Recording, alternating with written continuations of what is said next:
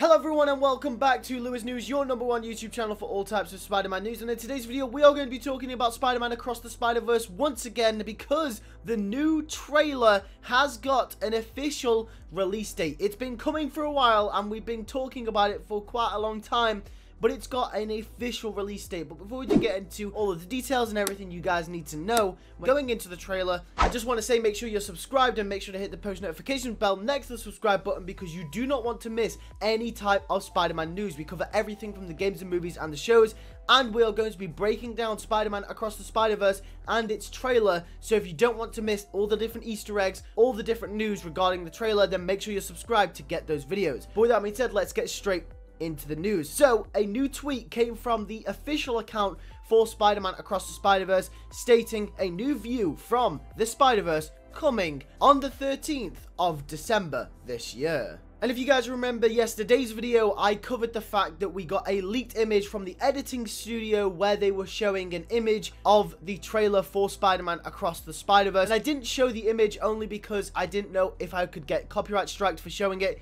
because similar sort of situations have happened before where creators will show something that has been leaked or something that isn't actually official and then they will get taken down for it. But here is the official image from Across the Spider-Verse's Twitter account, so I can show the image and it's on the screen right now, and this is the one we were talking about yesterday, and this is the image that they posted along with that tweet confirming the trailer coming on the 13th.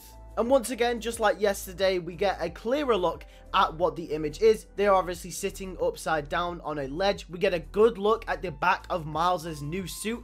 Nothing much to say about Gwen, but Miles looks really cool and his suit looks really cool, and obviously the city. And I think this is a really artistic shot as well. Like I said in yesterday's video, I think it looks really cool and I can't wait to see some of the visuals in the new trailer. But what can we expect from the new trailer? Expect a lot of Miles and Gwen stuff. Expect a lot of stuff building up that relationship and setting it up for the movie. As we know, at some point in the comics, Miles and Gwen do actually get into a relationship there. So expect them to start implementing that source material into Across and Beyond the Spider-Verse. And I do reckon we'll have some sort of inkling of that in the new trailer. There has also been rumors speculating that we will be seeing some different wacky Spider-Men and women showing up in this trailer as well, showcasing some of the new heights that this movie will go to in the Spider-Verse. And I think this will be done to tease us and hype us up about what's to come from the actual film. Also, let's not forget Miguel O'Hara, Spider-Man 2099, is a big part of this movie as well, so expect some stuff from him in this trailer, showcasing him and his character. And also, one last prediction from me, I reckon we'll start to see some of those dominant art styles that Chris Miller was talking about in his interview with Empire Magazine, potentially starting to show off some of the things that this movie will be doing different to the first film. Like I said before, obviously this trailer has got to showcase why this film is different to the first and the new heights that this film will go to improve upon its predecessor, Spider-Man Into the Spider-Verse. Like I said, not just story-wise, but I think this movie will step it up artistically as well. Every shot that we've seen so far from this film has been absolutely outstanding. And as we do know, they are upping the tempo by adding many different art styles into this film, which will obviously be more impressive than the first film was.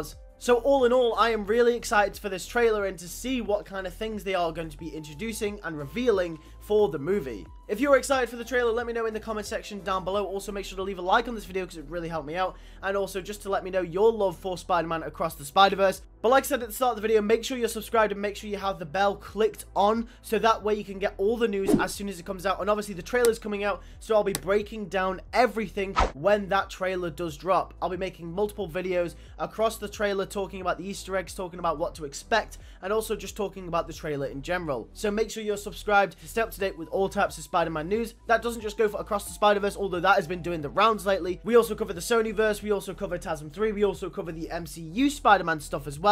And eventually, when new stuff gets dropped, we'll be discussing Spider-Man PS5 as well. With that being said, that is it for today's video. Like I said, make sure you're subscribed, make sure to leave a like and tell me what you think in the comment section down below. And I'll see you all in the next video. Take care and peace.